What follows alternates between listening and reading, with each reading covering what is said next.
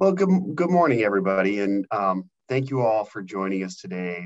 We're really happy to see all of you here, and we're happy to be presenting our wellness series in collaboration with the United Way and so many other community partners.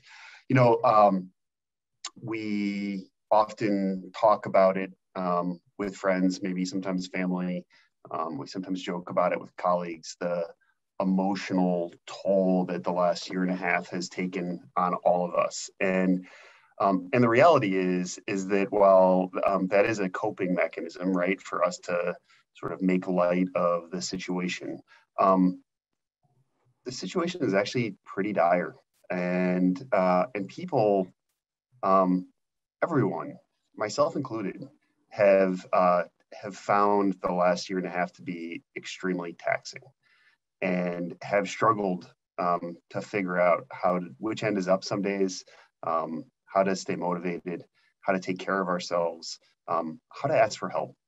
And so we're thrilled to be in a position to deliver some programming to all of you that brings the conversation around mental health out of the shadows, elevates it to the place that it should be, which is just another it's another thing that we all deal with in our personal lives and in our work lives that we have to find ways to manage, just like everything else. And there's no stigma associated with it. There shouldn't be.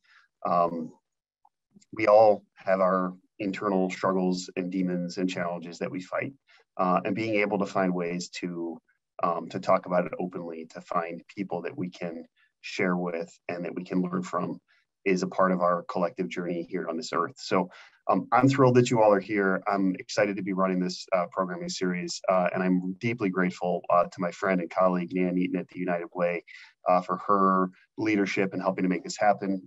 A large part of this was her idea and her convening. And so I'd like to stop here and turn the program over to Nan.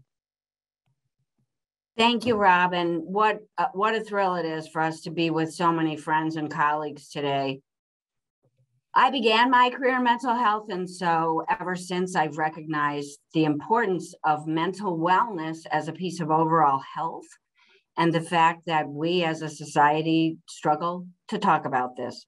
So we are honored to partner with Center State, Contact Community Services, St. Joe's, and Upstate to begin this series of Wellness Wednesdays so we can all understand what mental health means and what it's all about in terms of how we think about our own health, how we support the health of people around us.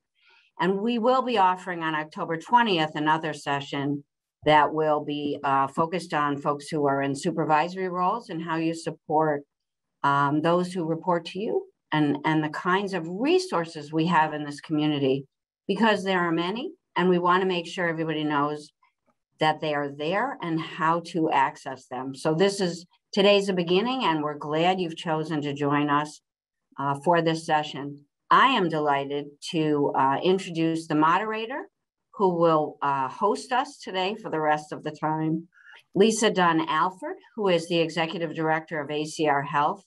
Many of you may know Lisa from her time in nonprofits, county government, and her local, regional, and statewide work. Now she is leading ACR Health, one of our most important organizations. Lisa has a bachelor's degree from Hampton University, a master's degree from Ohio State University, and executive certificates from SU, UCLA, and Georgetown.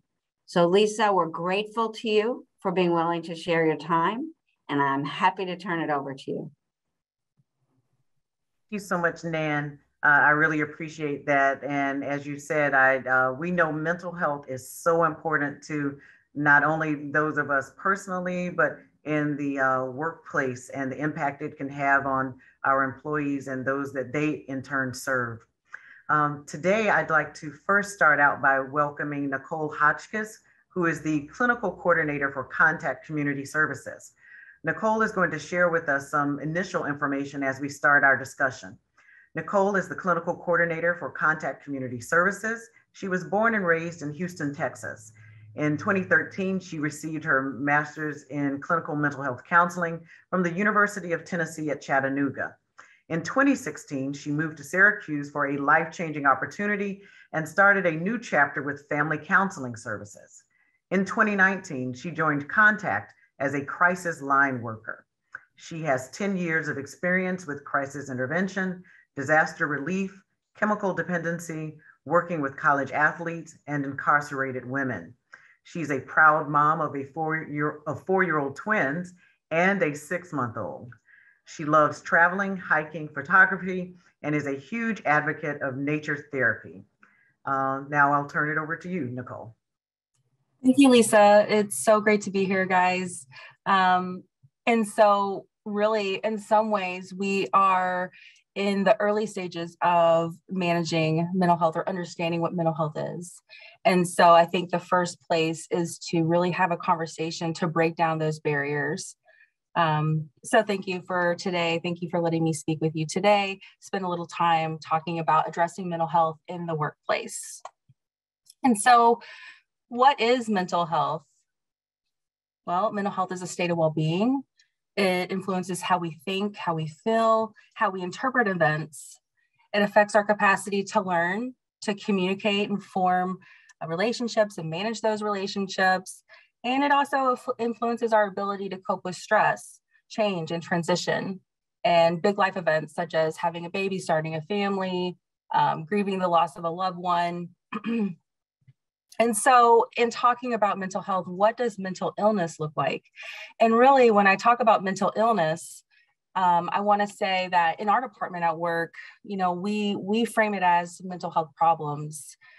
We try to use mental health problems instead of mental illness to help break down that stigma. And so it's really important to be mindful of the language that you use when approaching this, since it is still a very delicate subject for so many, especially in the workplace. Mental illness or mental health problems, going back to that, it can be summed up as, health conditions involving changes in emotion, thinking, feeling, and that is often associated with distress. And so going to this slide, what does it look like? Who struggles? To give you a little perspective, 1 in 5 Americans struggle with mental health problems, and 10 million live with some serious mental health problem. 1 in 20 adults experience suicidal ideations or suicidal thoughts in any given 2-week period. So really, looking at this slide, there's this perception of what mental health looks like. And so who does it look like? I'll ask that again. It looks like you, it looks like me, it looks like our family members who we know and we love. It looks like the grocery store Joe that serves in the deli. It looks like Susie that works at Beacon Skiff, which I highly recommend that place if you haven't already been this time of year. But yeah, it looks like people that we share a cubicle with. It looks like people we know, and it looks like people we love. And so looking at current challenges, we can't really talk about current challenges without shining a light on the global pandemic. We all have experienced this event, but we all have different versions of it. And overnight, our work lives, our family lives, our life dynamic, it all shifted. And so we're all faced with these different stressors and how we cope with it. And some cope with it better than others. We know that pandemic brought on increased levels of fear, anxiety, and depression. We know that the Employee Assistance Program utilization reported rates as high as, increased rates as high as 3,000%. And so, yeah, we know that the pandemic brought on increased levels of fear and anxiety, but here is the data that supports that. And so moving on to this cartoon, we may well be looking at the straw that broke the camel's back. So with mental health problems, it's not going to be as big and obvious as the straw in this cartoon, but it's a visual, the straw in this cartoon, it's a visual representation of what a trigger could look like. And if you have enough straws, which the list right here, those can represent straws as well, or triggers. If you have enough straws and triggers, then you might find it more difficult to maintain stability in managing your mental wellness. And so here's a list that we can run through, and I won't run through all of them, but so feeling lack of control, isolation, loneliness, feeling disconnected. risk to self or loved ones. An example of this during the pandemic would be someone working in a gas station, working minimum wage, and, you know, having to decide whether to go to work or staying at home, you know, because their daughter or son is, you know, out of school, and then they're taking care of their father, their sick father, who's vulnerable to this COVID-19. And so really that additional stress, you could see that contributing to the numbers. Increased workload, feeling behind at work. There's nothing worse than feeling, you know, like you're sinking and you can't get ahead. So additional stress in the workplace, high stakes job when there's everything on the line, and then persistent stress. If you have tiny roadblocks, you know, and stressors that pop up in your life and you don't deal with them in a healthy way, it's just going to build and build and build until you feel this lack of control. And so I always tell people it's important to say you're on the highway, picture it like this, say you're on a highway, you know, you have to take care of your car to maintain it. You have to take care of yourself. If there's a stressor in your life, get off at the next exit, take a second, deal with the stressor, deal with the roadblock, and then get back on the highway that we call life. And so what we're seeing in this next slide is so this graph, this comes from the Kaiser Family Foundation. And so surveys that were conducted during the pandemic found that many workers are experiencing burnout. And so, you know, really going back to the grocery store, the gas station clerk that I mentioned earlier, our whole definition or idea of essential worker changed and shifted in March of 2020, right?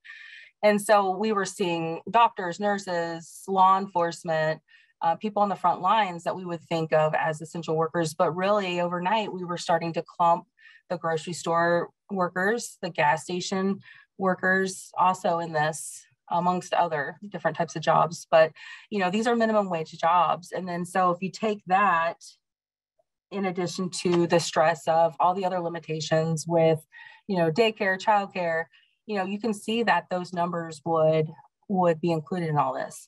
And so I want to take a look at this graph. So the data was collected in June of 2020. The information was all self-reported. And you can see that essential workers, 42% reported symptoms of anxiety and depressive disorder. 25% were dealing with these in destructive ways, such as coping and masking their issues with the use of substance use. And then what's alarming is essential workers compared to non-essential workers, you know, they were reporting higher levels of suicidal thoughts and seriously considered suicide in the past 30 days. And so we know, once again, that the pandemic created anxiety and depression and fear, but here are the numbers to back it up and more reason to talk about this more openly. And so looking at this generational shift, some say that we have this generational shift of perception, and this is a hopeful message. Here's a hopeful message that we're moving in a positive direction. And I'm just going to go ahead and read this from the Harvard Business Review. Half of millennials and 75% of Gen Zers had left roles in the past for mental health reasons, both voluntarily and involuntarily, compared with 34% of respondents overall, a finding that speaks to a generational shift in awareness. So what this says is that people are more aware of mental health, and people are taking action. And, you know, as it was mentioned at the beginning of this presentation, here is our opportunity for mental health to come out of the shadows, for us to have these hard conversations. Now is a time more than ever to openly discuss and share mental health concerns in the workplace, at home, with our family circle, with our friend circle. You have here the next generation leading the way. And I will say, you know, whenever I was thinking of this topic for this presentation, you know, I work for Contact Community Services. We operate different lines of service, different hotlines, 211, Crisis Connect, the suicide prevention line. And so when I was thinking about people that call in that talk about mental health and talk about job-related stress. And so I know from experience that it really is a real fear for people to disclose that they have a mental health problem in a workplace setting, for fear of getting overlooked, with different projects or possibly being passed up for a promotion. So I do know that that's a real fear. And so it's nice that we have these hopeful messages where people are actually leaving roles if they feel that, you know, their mental health is being jeopardized or compromised. That's moving in a different direction. So where do we go from here and what should we do? So we should talk about it. It's as simple as that. Talking about it reduces mental health, or talking about mental health reduces stigma. And so this is what we promote on the crisis lines, on the hotlines. We alleviate stigma by talking about it. We make it okay. And I will say, you know, a lot of times people don't know what to say and they just want to jump to a solution, and really you're doing your friend or your coworker or your family member a disservice by skipping over the process of talking about it. And so there's healing in talking. And I will say, working with, you know, all different types of populations, incarcerated women, people in hospice, disaster relief, you know, everybody, there is a common denominator. Everybody has a story to share and everybody wants to be heard. I think we all just want to be heard, right? And so on this slide right here, what's next? The ears, if put together, are shaped like a heart when you put them together. Have you ever thought of this, guys? So just if you're sitting and watching this, you put your hands up and put your thumbs out and put your first fingers, make a C. I don't know if I'm explaining this right. If you cup it over your ear, it's kind of shaped like a C, and you extend it out and it makes a heart. So this is a sweet little way of reminding yourself that ears are the extension of the heart. And it's really true. If you know how to listen, then you know how to love and support other people. You know, there's such power in listening. There's such power in active listening. There's such power in empathy and creating a safe space, a non-judgmental space. And so how do we manage mental health or mental wellness? Here are some strategies. Being mentally strong is a huge component of well-being and stress reduction. And so there's a number of practical ways. I'll just name a few. Definitely, I would say, piece of advice is not wasting your time on things that are out of your control. Practice gratitude and mindfulness. Move your body, express yourself. When someone's asking how you're doing, try to move away from the auto reply. I'm fine. How many times have you said that to people? I'm fine, keep on moving. Allow yourself to feel sad. So when you're feeling sad, feel sad. There's a lot of value in keeping a routine, getting out of bed, taking a shower, grabbing some coffee, if that's what you do, or tea. It's a lot easier to know when something is out of line when you have a routine. And it's a positive way of moving forward to have a routine. As far as sleep goes, you know, I'm still working on this myself. I have, as Lisa mentioned, 2 4-year-olds and a 6-month-old. So I'm still working on this one. Eating healthy, meal prepping, planning your meals in advance, avoiding things that numb the pain, such as alcohol. Anytime you mask something or numb something, it's just putting a Band-Aid on something, and eventually it'll either get worse or manifest itself in other ways. And go to counseling if it feels right for you. You know, in my time, in my experience working as a family counselor, I would have people that had already had experiences with other counselors and not necessarily good experiences. And so they were already shut off. And I would say to you, give another try. And sometimes it takes a few different counselors until you find the right fit for you, okay? And so what do we strive for? We strive for balance. We strive to focus on building resilience. And we utilize our support systems at home and work. And mental health, you know, it can be complex. It affects all aspects of our life. The stigma of mental health can no longer be ignored. It has our attention. And really, this is just a starting point to continue that conversation. And yeah, think positive, breathe mindfully. And it concludes my part of the presentation. Thank you so much, Nichole. Those are great thoughts to have us really get started and for setting the stage for the rest of our presentation today. I'd now like to introduce the panelists that will be sharing with us today. First, I'd like to introduce Nichole Gonzalez. He's a certified peer specialist with St. Joseph's Health. Nichole has been working in the mental health field for 12 years.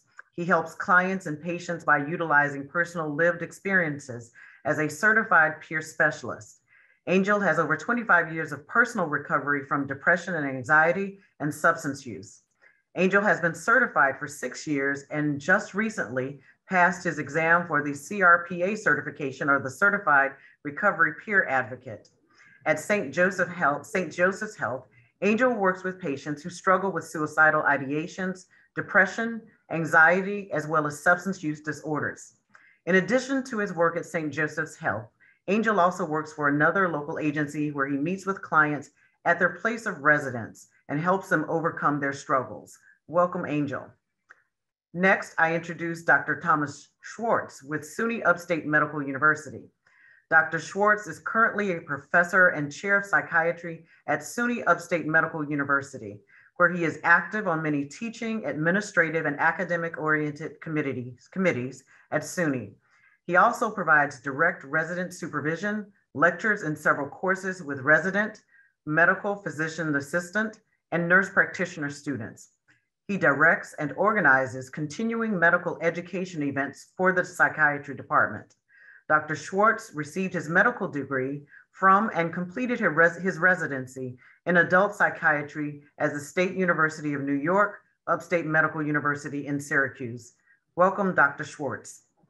And lastly, we have Chia, who is a behavioral health outpatient services provider at St. Joseph's Health. Chia is a New York State licensed clinical social worker.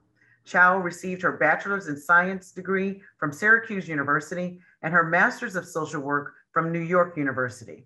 For the past 13 years, she has been working as a clinical social worker at St. Joseph's Children and Youth Behavioral Outpatient Clinic. Chia provides individual, family, and group therapy to children and adolescents between the ages of 4 to 18 years old and their family members. Chia is also responsible for triaging potential new patients for our service. Welcome, panelists. I would just like to start out by, facilitating some discussion with our panelists, and I'll start out with you, Dr. Schwartz. Should persons talk with their primary care physicians about how they are feeling? I think so. And again, I know everybody doesn't have a primary care physician, but they're probably the most plentiful. And whether it's you're a youngster and it's a pediatrician, a family practice doctor, your internist, if you've gone in, you've seen them for well child checks, annual physicals, sinus infections, you may already have a pretty good rapport with that person. So I think it's a great place to start. I mean, certainly talk to family, colleagues, clergy members. There's lots of people you can talk to. But yeah, as far as the medical profession's gone, if you already have a relationship with somebody like that, it's a great place to start a conversation about how you're doing. Okay, thank you so much. Chia, I'd like to ask you, what are some of the common mental health symptoms and struggles that you see as a clinic therapist and are seeing that are affecting the general workforce? Anxiety is definitely one of them, for sure. A survey from the US Census Bureau in December showed that 42% of US adults reported symptoms of anxiety or depression, compared to just 11% in 2019.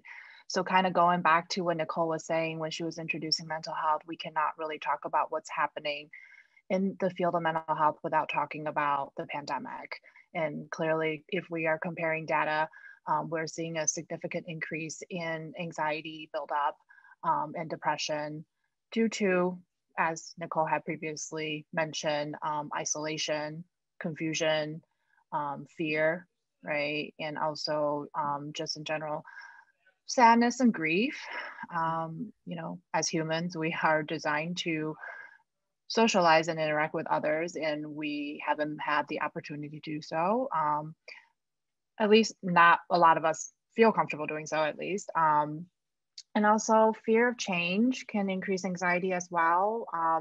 Whether you are working from home or working in on site, that you never know really what's happening, and just the uncertainty and the inability to really know what's going to happen is creating a lot of change because we feel so out of control. You know, anxiety a lot of times is caused by feeling out of control, and we definitely don't really have a good control on the current situation. So naturally, anxiety goes up. And just people are also angry and upset, and sometimes it's whether it's feeling like the workplace, their employers are not doing enough to protect them, or of course, the more controversial topics of what's going on right now with some of the mandates in the healthcare system. So, you know, I mean, it's really a lot of everything, but it's mostly just anxiety, depression, anger, and also just PTSD. We're collectively going through trauma as a nation, as a society, as a community, and that's really what we're seeing a lot of. Thank you. Those are very, very broad symptoms and so true. Angel, can you share with us what exactly is a peer specialist for those of us, those in the audience that may not know? Okay, sorry, I had to unmute myself for a second. Peer specialist, well, someone who has lived experience, who has been trained to working with people who are struggling from mental health issues, substance use issues, some trauma, depression, anxiety, as myself. I used to think that someone who is currently working through their issues wouldn't qualify as a peer specialist. That is to be known untrue. A peer specialist can be working through their own personal issues and be certified to help somebody else work through theirs as well. Okay, great. And I think that, as you said, that lived experience is so important. That's something that many times makes it easier for people to connect with you. So that's vitally important. Dr. Schwartz, people always want to know, will they have to take medications if they see a therapist, a psychiatrist, or a primary care physician? Maybe a good place for me to start answering that question is to back up a little bit. So let's say if you do have depression, anxiety, stress, anger, things that are bothering you at home, at the workplace, you know, what are your treatment options? And we mentioned, you know, certainly a few of them. You know, to answer, you know, my question, it really depends who you see. If you see a counselor or a therapist in New York State, they do not prescribe medicines. So again, if you went to see a psychologist, mental health social worker, mental health counselor, marriage and family counselors, a lot of people with counseling degrees that do excellent psychotherapy. If you go see them, chances are you would go for weekly psychotherapy sessions. And there probably would not be medications involved with that provider. If you go to your primary care physician, your family doctor, a psychiatrist can prescribe, a physician's assistant can prescribe, as can a nurse practitioner, all of which are involved in the mental health field.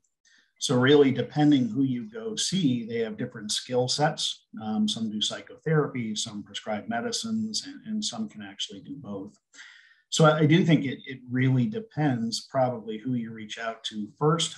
And again, what if you go see your family practice doctor and they say, I'd like you to take an antidepressant? You can say no, right? They should also tell you psychotherapy works well, and maybe they can help you get a referral. So you are never made to take a medicine. I've also met people that don't want to talk to somebody every week, and they'll refuse therapy but choose a medicine. And so I always like to meet the patient where they're at.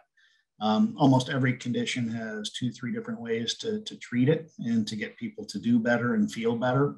But typically, yeah, counseling or medicines or both. You have choices, but you got to start seeing somebody and start asking those questions, and they should give you a variety of treatment options. Okay, Thank you. That's so important for people to realize they do have options and that they should interview and make sure they find someone that's a good fit for them. So those are important things to consider. Chow, many in the workforce we know are parents of younger children, as Nichole was mentioning, adolescents, or many times even caregivers to their own parents or other persons in their families that may need assistance. How has the mental health of caregivers been affected due to the COVID pandemic?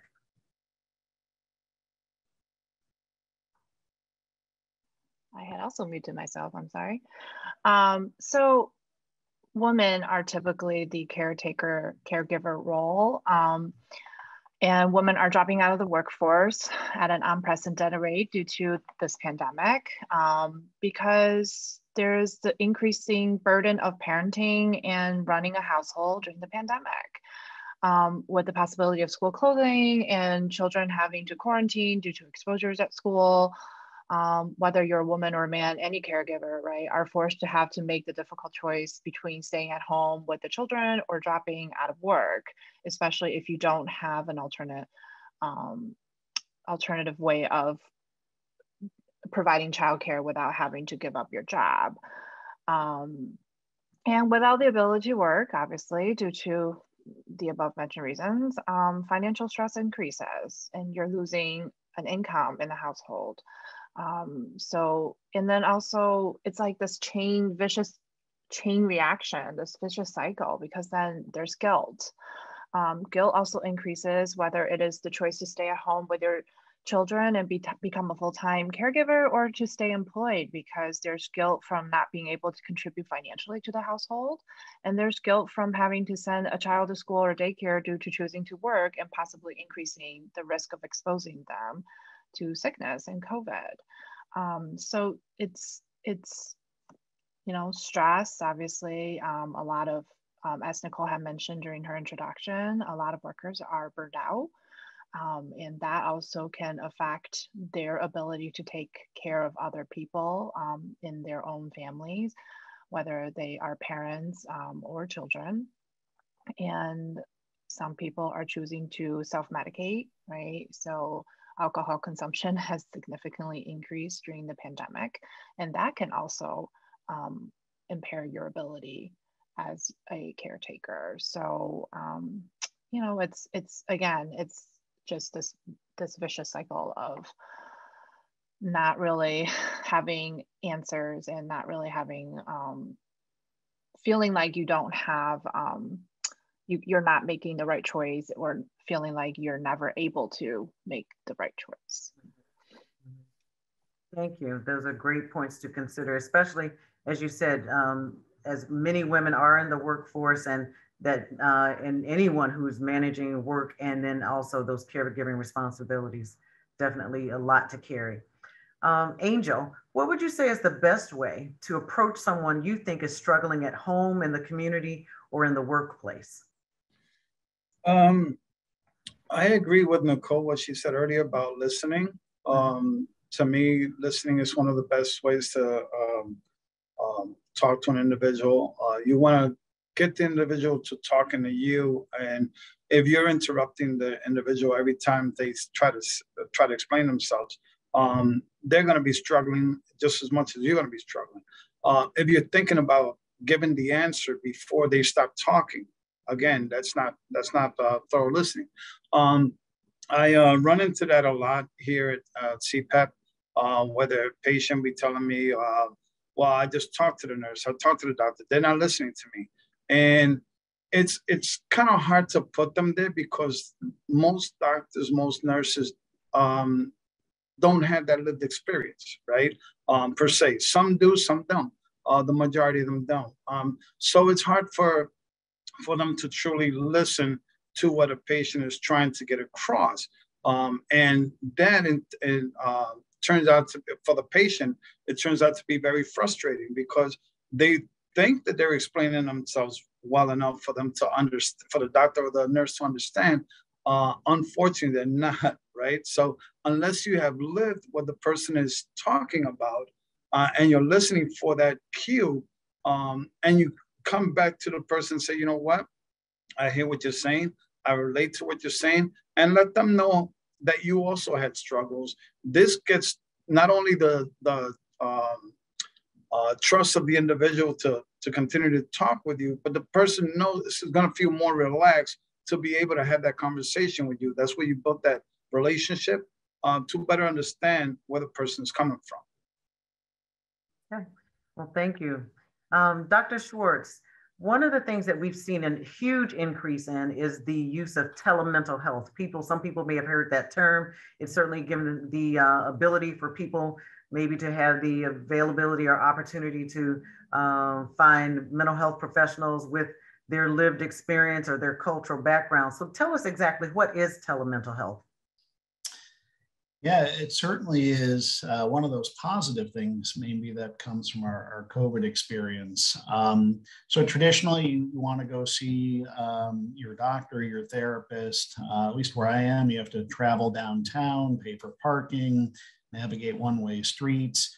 And maybe I have to commute for a half an hour, see me for an hour, commute. And it's tough. And some people don't have transportation. Some people don't have money for parking. Some people hate driving into the city.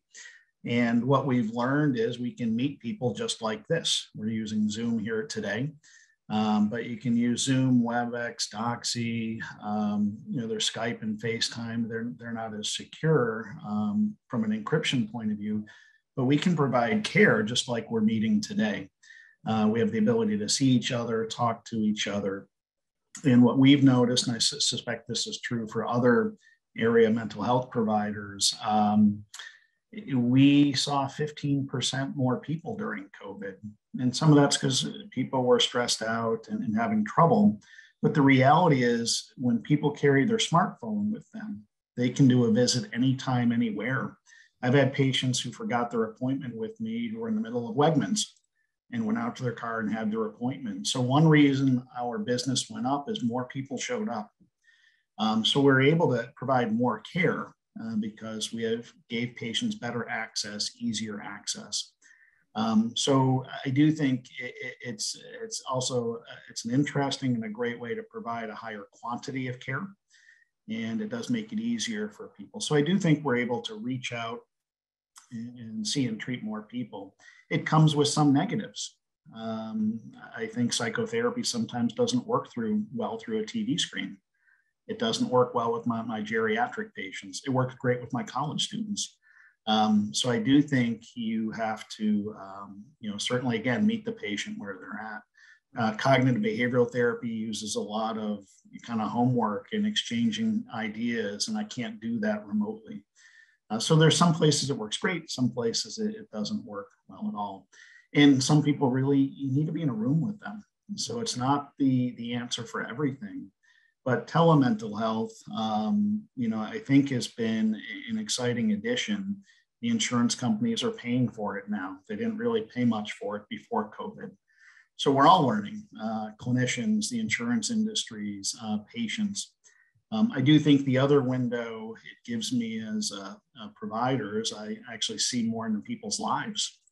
So if they're in their office here behind me, I get to know them in my setting, but I haven't seen them in their car, or I haven't seen them at their house. I haven't met their cat, their dog, their kids, and sometimes we see tough things, domestic violence. Sometimes we see this in real time, which I never would have seen in my office. So I do think it's become a very good clinical tool. I suspect we should have a mixture of televideo and in-person care going forward. So that's what it's like. You're seeing your doctor, your therapist, your counselor, your peer support person through the video screen, and you're getting legitimate medical care that way. Okay. It's certainly important to have another option in the behavioral health toolbox. So, but it's important to hear those, some of the benefits as well as some of the challenges with that. But it certainly gives us another, as I said, tool in our toolbox. Chia, today we know that in our workforce, it's certainly multi-generational. So we know it's important to recognize how the generations may see mental health differently. What are some of the mental health, the generational differences that you have seen or are aware of? I keep referencing back to Nichole. She did such a great presentation. She also already touched up on that a little bit. So we're definitely seeing a change and a shift in how we recognize mental health between the different generations.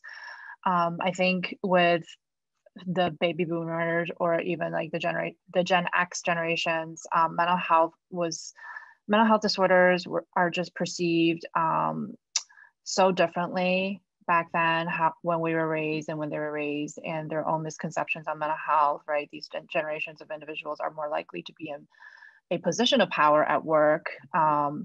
Therefore, how is their view on mental health disorders hindering the work environment and discouraging perhaps the Gen Y workers from wanting to work in such an environment? Because the younger generations, the college students, the ones that are in their 20s and early 30s, they have a much more accepting view on mental health, as they are raised in a time when mental health is being more normalized, and they often see it as part of self-care, and not so much that, oh, I have a mental disease or I have a mental illness, which is a lot of times how that's being labeled in the older generation, right? That they worry about being labeled as mental or mad or crazy, and then how it's going to interfere with their social status and even employment opportunities. But the younger generations are definitely not seeing it that way anymore. They feel the need to take mental health days. They feel the need to take care of their body, not just physically, but also mentally and emotionally. And that's definitely a change and a shift in a positive direction for sure, that perhaps the older generations didn't really focus on as much. So, I think acknowledging and noticing these differences is important because we want to be able to support this kind of work environment. We want to be able to support the differences, and also not to just shame the older generations into thinking that you're wrong, and they were just brought up in a much different time. They were not educated, they were not exposed to the kind of information that we have today. 20, 30 years ago, we would never have a panel like this, right, to talk about mental disorders and mental illness. And I think just broadening the education, being like exposing them and validating their own concerns, their own stigmas, their own experiences, and also normalizing, like Nichole said, mental health doesn't look like the people that you see on the cover of the New York Post, where they're like, waving a knife and saying psycho. Mental health looks like your mom, your dad, your children, your aunt, your neighbor, right? Your friends, your teachers. We are all suffering, and it's really time to look at that from a broader perspective, and not just and to use that as an opportunity to destigmatize mental health. Okay, thank you. And Angel, what would be your message to the fellow community members who have actually wanted to reach out for behavioral health help, but haven't yet due to that fear or stigma? What would be your message to them? Well, I would first ask them to educate themselves about the mental health concerns, including substance abuse. I would inform them that we have to take away the labels, because a lot of people that I've talked to anyways, they come in here and they're telling me that they're suicidal because they're depressed, or they have anxiety and they can't cope with it, they can't deal with it. So their way of dealing with it is by using drugs or alcohol. And I let them know that I'm not here. When I see them walking in through the door, I don't see depression, I don't see anxiety, I see a person seeking help. And as long as we can stay in that flow of things, it's, taking away, removing the labels, removing that fear of, oh, if I see this doctor, he's going to give me some medication. I don't want to take medication. Like, well, okay. So again, that goes that lived experience that I've had in my past, that comes to play in this, because I also didn't want to take medication when I first started my recovery some 25 and a half years ago. However, I knew that with medication and with therapy and group therapy and counseling, that I could succeed and overcome all these fears that I was having, and all this, and removing my own stigmas. So by talking to them like that, I believe that at least that opens up their minds to maybe let's try this, and we'll have a conversation on that, and we'll start getting treatment. Some people I run into here, they have that fear of getting into medication. I say, okay, so let's try the holistic approach if that's what you're looking for. Again, that goes back to me as a peer meeting the person wherever they're at, not where I think they should be at or where anybody else thinks they should be at. Great point. One of the things that we do know that sometimes it is difficult to get an appointment with a behavioral health provider. What would you suggest or recommend to someone? What would you recommend that they do if they are unable to get an appointment with a behavioral health provider for say 3 months or so and they're struggling? I'll start out with Dr. Schwartz. What are your thoughts? What would you suggest?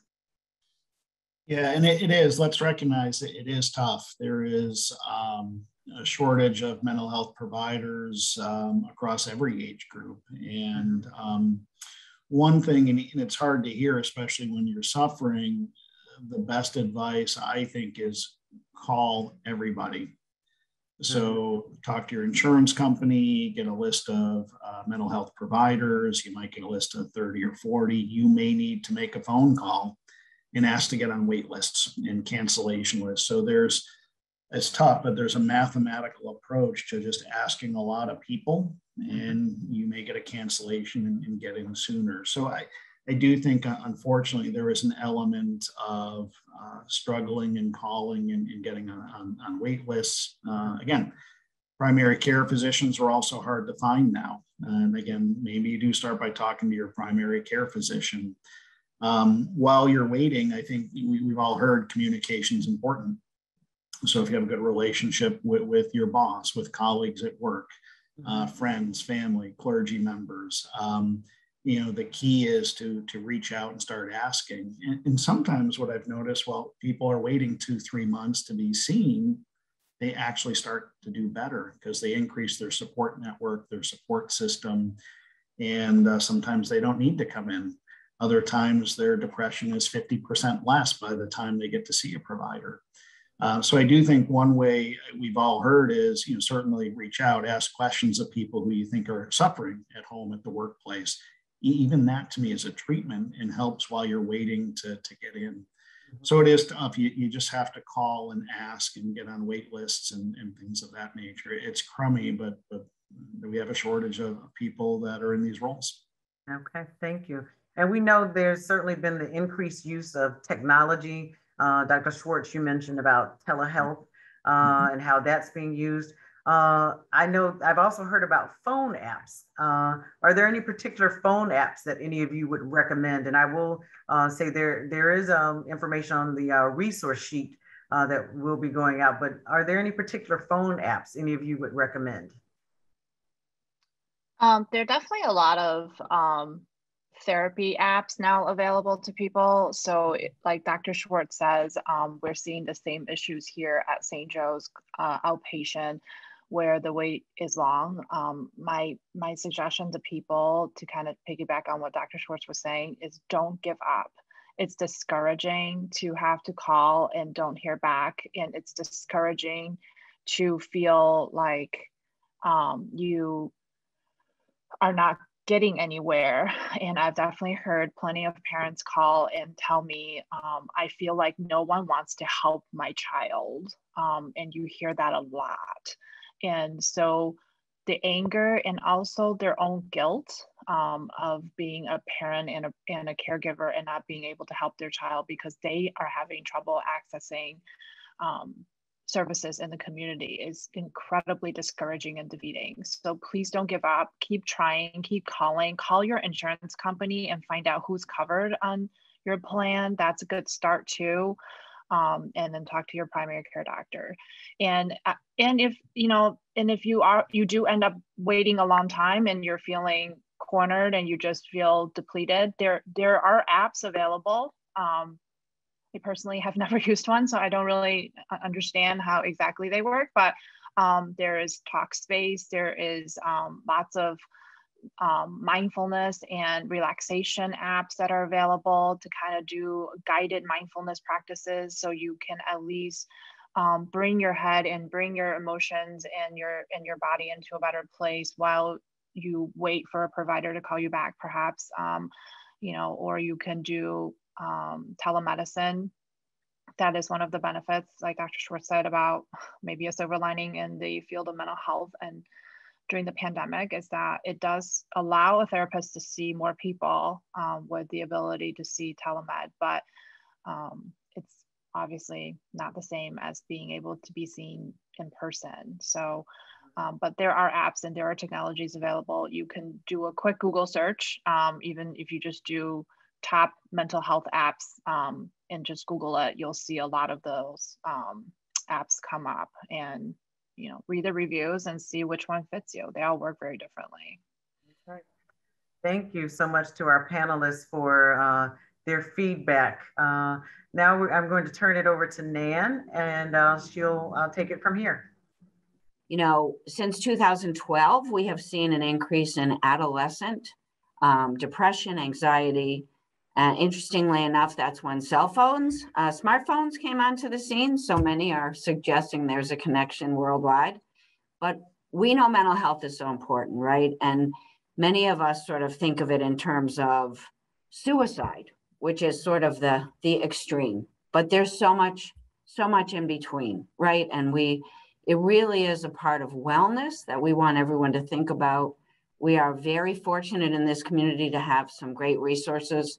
So while Dr. Schwartz and Chia talked about waiting lists, and that you may find that, there are also important phone lines you can call where there's someone there 24 hours a day. So Nichole, if you would put in the chat and tell us the hotline number, so people, if it's 2 o'clock in the morning and they really feel, or they have a child they're so concerned about, what's that number, Nichole? You can reach the contact hotline 24/7. It's 315-251-0600. Another great number to remember, and I got to make sure I get it right here, is the Crisis Connect number. So people who are maybe experiencing a mental health emergency, or it may be a budding emergency, we have the Crisis Connect number where we can work with folks to de-escalate or make other referrals. That's 251-0800. So everyone, you will get these resources in an email that's coming from Lisa Mito, as well as, excuse me, a survey that we hope you'll fill out, because this is for you. We want to provide the kind of information that will be current in your life in terms of the things you're dealing with. And you'll also get information on the October 20th session, particularly if you supervise people. We want to offer that session to you to think about how you can support people in your workplace and how to create a workplace that really encourages people to be healthy and to thrive. So thank you, Lisa Alford, for being our moderator. Thank you, Dr. Schwartz, Chia, Angel, and also Nichole for being with us. And thank you all for taking time with us today. We hope you have a wonderful day, and we look forward to seeing you again very soon.